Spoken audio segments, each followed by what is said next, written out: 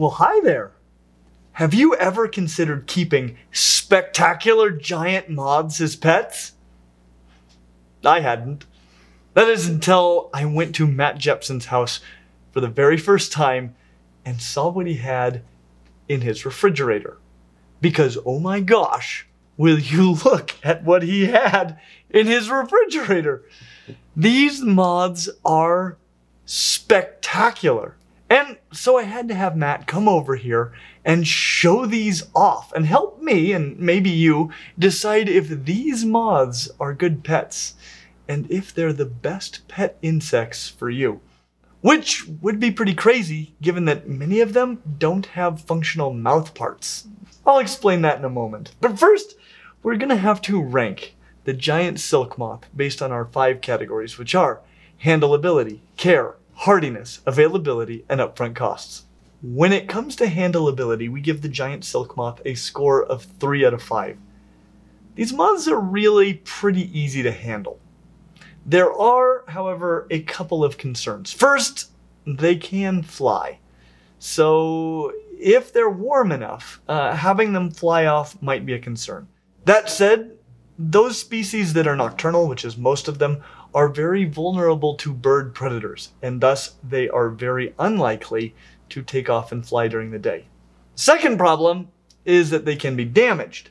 Their wings, like the wings of all lepidopteran insects, are fragile and covered in tiny scales that can easily come off. So you probably want to keep handling to a minimum, probably just when moving them from one container to another, or when you want to take pictures of them because, let's be honest, you don't get a pet that lives for a week as your companion animal.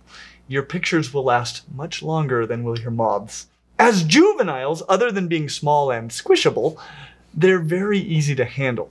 They have no wings, so they don't have the same issues as the adults. They may nibble on you a bit. They do have functional mouth parts, and eating is their only mission in life, but that's pretty uncommon. Overall, it's really easy. Maybe not that fun, though. When it comes to care, we give the giant silk moth a score of 4 out of 5. But I actually want to turn over the time to Matt because I've never kept giant moths, and he does this like as a lifestyle. Well, it's good to be back, Clint. Good to have you. And it's I'm excited to talk about probably the nerdiest part of my life. Oh, don't try to kid us. At least my wife constantly reminds me that this is the nerdiest part of my life. But I do have a lot of what are the things that rival it? Well, we have reptiles, amphibians, Yeah. gardening, Yes. of all sorts. I mean, it's like my backyard is a jungle, you know. Fishing nonstop. Yeah, and then stuff I'm not going to say on here. All right. So just let your imaginations run wild. Take me through all of the life cycles of a giant silk moth and what I need to do at each stage. So let's start at the very beginning, because that's a very good place to start. How do I get eggs? So there's 2 primary ways that we get the eggs, right? One way is that we'll go out at night, we'll use a black light or a mercury vapor light, and we'll put up a sheet and go into a very mothy place. It's not a word. Yes, it is. But we'll set that up and we'll wait. And moths will come in. Lots of times it's heavy males, but every once in a while you'll get a female that will come in, sit onto that sheet, and we'll collect the female and put her in something where she can lay her eggs. We'll take a female, you put her in a cooler like this, and this cooler will damage her wings less. Yeah, smooth-sided thing. Sometimes people just use a paper bag, but this works really well. Put them in there and she'll start laying her eggs. They're just hardwired to get those eggs out, and there are a few species that need a food plant to trigger it, but most of them will just start laying eggs in rows inside of the styrofoam cooler. That's awesome. Okay, and so you said there was another way I can get eggs. So the other way to obtain eggs is just to purchase them or trade them or have someone give you some that is raising them themselves. You go to like a dark alley somewhere, you're like, hey, man, yeah. Want to trade some eggs? Shake the eggs, yep. I like it. Okay, and then once you have the eggs, I assume you just leave them in that cup until they hatch. Then what? Yeah, so you don't put any food plant in the cup with unhatched eggs. Okay. It can keep them from hatching. And then once they hatch, you can either start them in something as small as that same deli cup, or you can start them in, Tupperware size thing like this. Fill it with food plant, and the caterpillars start munching on it. And if you're raising them in this tub method, and there's different ways to raise them, but if you're using this method, then you just need to every few days change out the plants, keep the food plant fresh, and clean out the frass, the droppings that are in there. And you said the type of plant, a lot of times a given species can accept a number of different food plants, but there's just a specific range of plants that each one will take. So you got to know what species of moth you have, and what food plants you can get in your area. That's exactly right. Yeah, you need to know which species of plants, but most species do take a fair variety of species of tree and sometimes plants. Okay, and then so those are going to just grow, and then they're going to pupate. And once they're a pupa, which is like a cocoon, what do you do with those? So when they pupate, it depends on the species and the time of year. So some species, like this cocoon here, is a Glover's silk moth related to the Cecropia moth that most people in the eastern part of the country would be more familiar with. These are hardwired to overwinter. They will diapause and they will not emerge until the following year. So you're done. You put them in the fridge to trigger that process, and they need that cooling, just like seeds would need that to germinate the next spring. And you wait for them to hatch, or you wait for them to eclose or emerge. Others have multiple generations in a season. This papery cocoon is a Luna moth cocoon, and they can have 3 or even 4 generations in the deep south, even though in the north they may only have 1 or 2. It's all determined by light. And for these that are going to have another generation, they need to be placed in a screen cage where when they emerge in 10 to 20 days, they have something to climb up onto and pump their wings. It's critical they have somewhere to hang and be able to pump those wings full. And then they will be ready to mate or to release. That is so cool. Okay, so then once they've emerged from the cocoon, you've got adults. Now they have no mouth parts, so feeding is over. Yeah, so for the silk moths, some of the sphingids will feed, but for the silk moths, they have one thing on their mind, and that is to breed. The females will climb up on a plant or a branch, and they will wait for nightfall, and they'll send out their pheromones. The males wait for nightfall, and then they go in search of females. And when they find them, they'll breed. Typically, they'll breed through the next day, and then the males will go look for more females as long as they have strength until the week or two that they just run out and their wings are tattered and they're just done. Whereas the females, after they breed, they're only interested in laying eggs, and they'll just fly until their abdomen is empty and they've put eggs on trees all in the area they're in. That is so cool. That is so cool. Well, that actually seems pretty reasonable.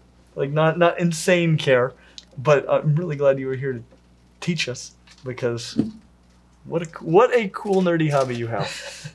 I'd like to take just a moment to say thank you to our patrons at Patreon. As we've been making this video, it has become apparent to me that this is a rad hobby. And I really want to go along with Matt and see how all of this works. But we're going to need, obviously, some special equipment to do this and to film this and to show this to all of you guys. And it is our patrons at Patreon that have always made these kinds of jumps in our abilities to share these animals with you possible. And to try to pay you back, we've got a host of really cool features. So, if you're interested in helping us continue to increase our capabilities as a channel and just support what we're doing and also get those cool features, check us out on Patreon. When it comes to hardiness, we give the giant silk moth a score of 3 out of 5. I had a really hard time deciding what to say here. These don't live very long as adults. And by not very long, I mean much less than a month in most cases, sometimes like a week.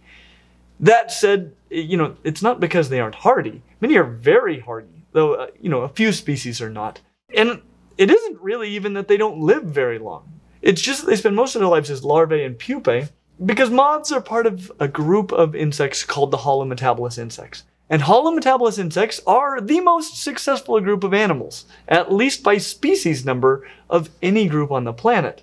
And the big benefit that they have over the hemimetabolous insects, and indeed almost any other group on the planet, is that their babies, the larvae, are almost nothing like the adults. The larvae are caterpillars, as we just discussed. And the caterpillars, given the right food, should be pretty hardy. The reason it's so beneficial for the larvae to be different from the adults is because you don't compete with any species more directly for resources than you do your own species. And in general, adults outcompete juveniles unless adults are totally different and don't use the same resources at all. Juvenile moths generally eat leaves, as we just discussed. Adults eat nectar if they eat anything at all. And like I said, most of these moths do not even have functional mouthparts as adults. Much like the larvae have one mission, to eat, these also have only one mission, to make more larvae. In between, you have the pupa stage, and that doesn't eat or reproduce, it just has one job as well, to transition. The whole cycle can last as long as a year, sometimes even longer. So they aren't really a super short-lived insect, but once it's a moth, you have just about reached the end of the road. And that's what makes the end of a bug's life so bittersweet. Yeah? When it comes to availability, we give the giant silk moth a score of 3 out of 5. So here's the deal. You can get these online as long as the season is right. If you do get them that way, just make sure you follow your local and federal laws. You can get eggs, you can get caterpillars, and you can get pupae. If you get moths, they're probably going to come in a glass case. Depending on where you live, you may be able to collect your own caterpillars, and that can be pretty cool too. You're not going to see them usually at pet stores or at expos because the timing is just too important. When it comes to upfront costs, we give the giant silk moth a score of 5 out of 5.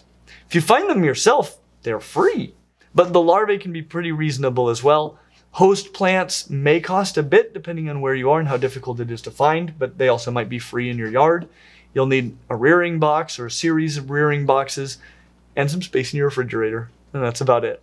And this is why overall we give the giant silk moth a score of 3.6 out of 5. If what you want is a little caterpillar that you can keep in the fridge for a while when it pupates and then see something amazing right before the end, then the giant silk moth might be the perfect pet insect for you.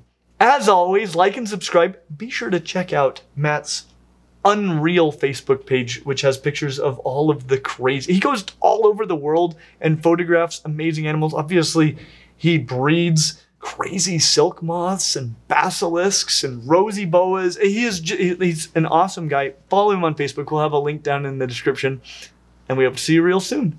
Don't try to kid us. That's nice. I told you they fly to the light. He likes that light. There we go. I'm all over this like stink kind of monkey. What?